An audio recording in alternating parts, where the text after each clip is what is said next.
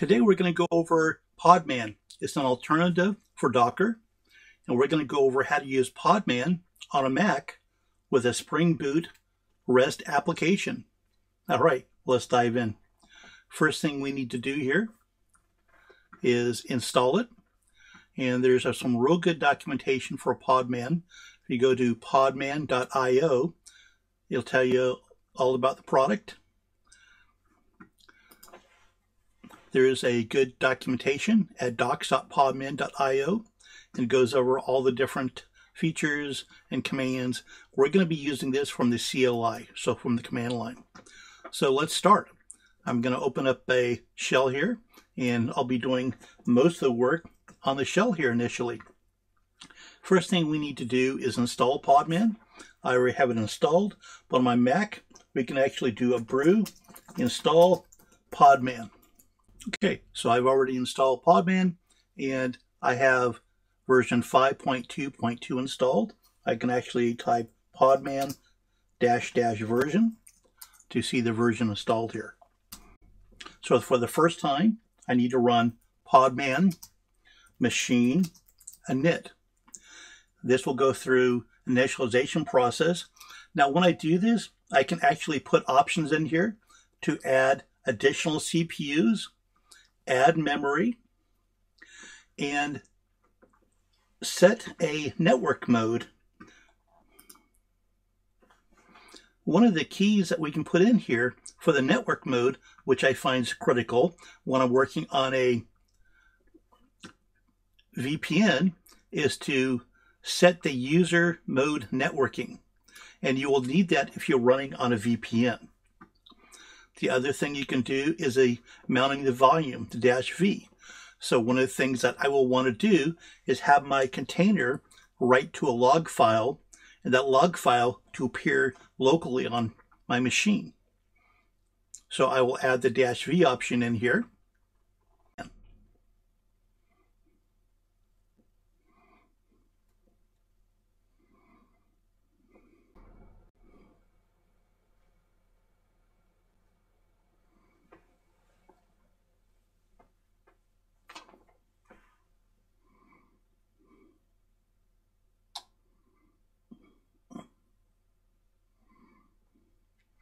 All right, now that we have it installed, I can start it by running the podman machine start.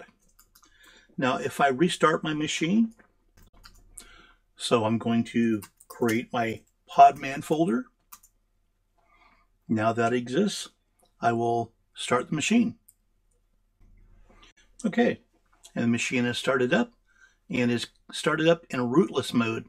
If I wanted to configure it as a rootful mode, I could use the command set rootful, or I could have put that in the command when I initialized the machine.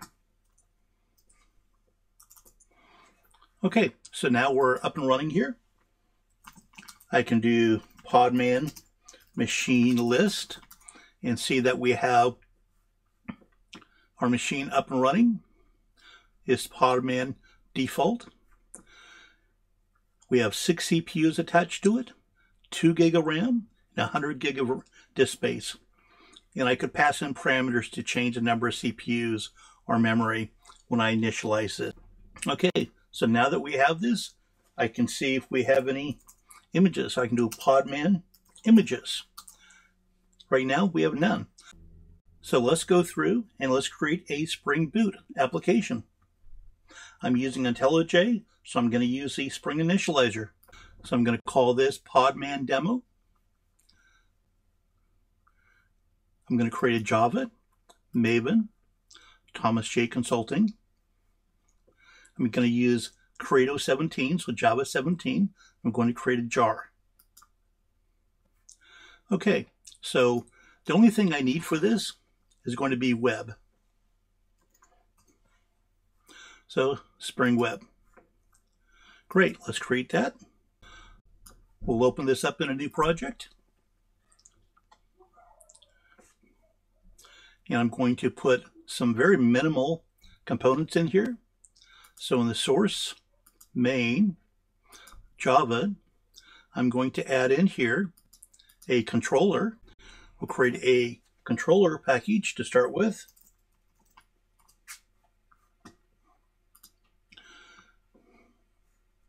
You rename that. And within that, I will create a simple REST controller. Okay, we'll annotate this as a REST controller. And in here, we'll simply have a GET request. So a GET mapping, test me, and we'll have a public string test me, and it will return this is a test message. Okay, let's run this and make sure it runs.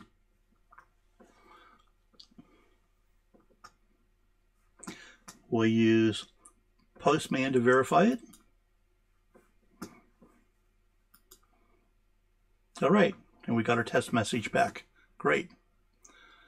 And this is currently running on port 8080. So what I want to do here now is I have Maven installed. So I want to create a jar file. So I'm going to go to my life cycles. I'm going to package this. And then I will see in my targets over here, it will actually generate a jar file for me. And that's a fat jar. This is what we will use to deploy into our PodMan. Okay, great. So over here, we need another file, and we're going to need a Docker file. So I'll create a new file, and I call that Docker.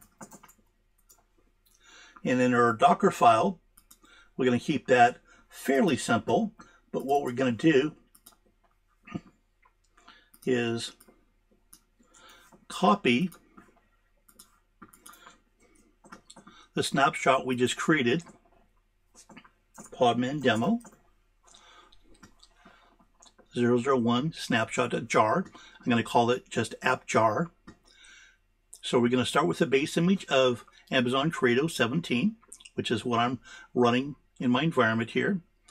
We're going to copy the jar file over there, and then we're going to run java-jar app.jar, and we're going to put that in the root directory. Okay, so now that we have our Docker file, I'm going to open a terminal over here, and we can run some PodMan commands. I'm going to stop. I'm going to do a PodMan images to see if there's any images here. Right now there are not. So the first thing I'm going to do is go through and actually build this. So let's see how we can actually do that here. PodMan build. We'll give it a tag name. I'm going to call this Tom's test base dot. Now I need to be in the directory where the Docker file is.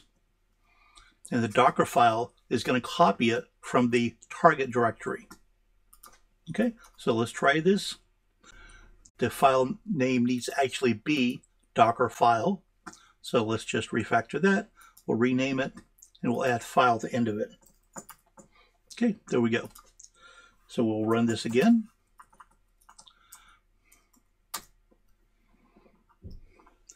It's pulling the Amazon Credo image, and now it's creating our image that we need. Okay, so if we go back to our terminal now, and we do a PodMan images, we'll see that we have one for the Amazon Credo, and we have Tom's test. And remember that I actually use the -t to call this Tom's test. Great. So now I can actually take this and we can run it. And let's see what we have to do to actually go through and run this. So one thing that we should do in our Docker file is we should expose port 8080. So now so we're going to go through here and expose port 8080. This way PodMan understands that this should be exported. So we're going to go through and build this again.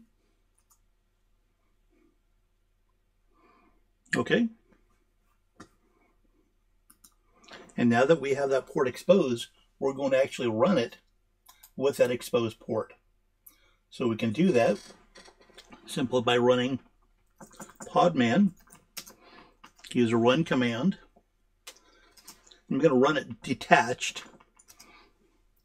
I'm going to say port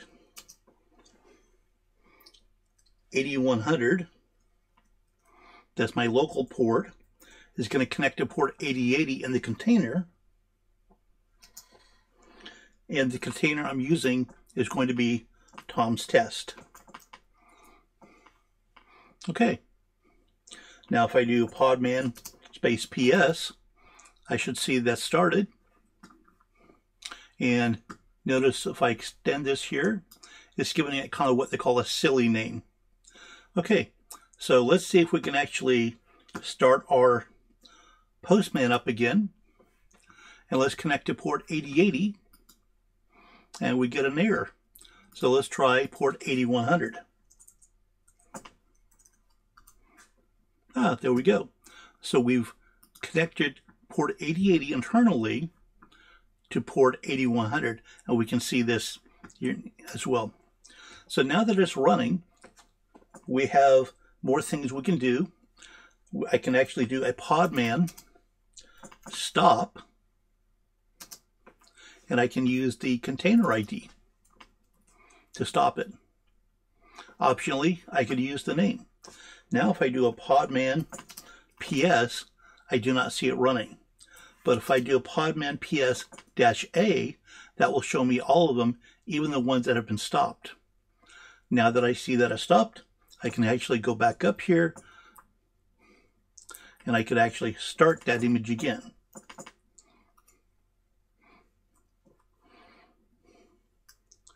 Now if I go back to the PodMan PS, I can see that it's currently running. Okay, so let's go through and let's stop him. And now that we have that, I can do a PodMan images, and it shows us the images that we have here. Notice I have one image here called none. And as I create them with the same name over and over, I'll see a whole bunch of those on there. That's kind of annoying, and it's kind of nice to get rid of those. And we can do that with the PodMan prune command. That's PodMan image prune. And that will get rid of all the old images.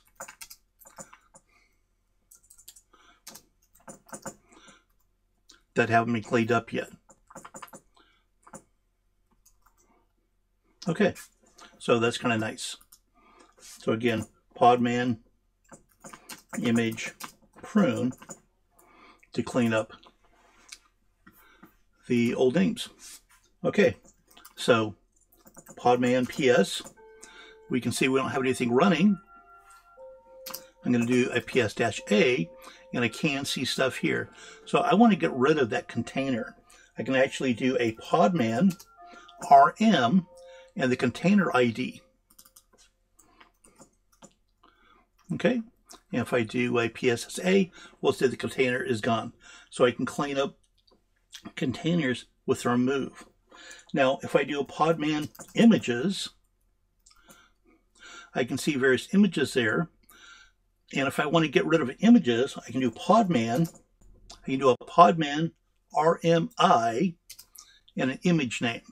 So I'll do this image ID. And this has deleted that. So now if I do a PodMan images, so PodMan RM to remove a container, PodMan RMI to remove an image. We do PodMan images. Now I can actually go through and we can run this. And I'm going to call this, a Bob1. So let's start this. And I'm listening on port 8100. There we go. I'm going to start my first instance on port 8100. I'm going to start another instance on port 8200. I'll call this Bob2. I'll create another instance on port 8300. I'll call this Bob3. My 3 instances is running. And let's go to our PodMan. And that's on 8100, 8200, and 8300. So I've deployed multiple copies of my file. Okay, so this is kind of what I wanted to go over. There's a couple other things that are interesting that I might do another video on later, and that's mapping some files from the host to the container so you can write out common logs or attach files and such. Other things you can do is you can use different configuration files, etc., etc. Hope you enjoyed this. Hope you learned a little bit about PodMan. Please like and subscribe. Thank you.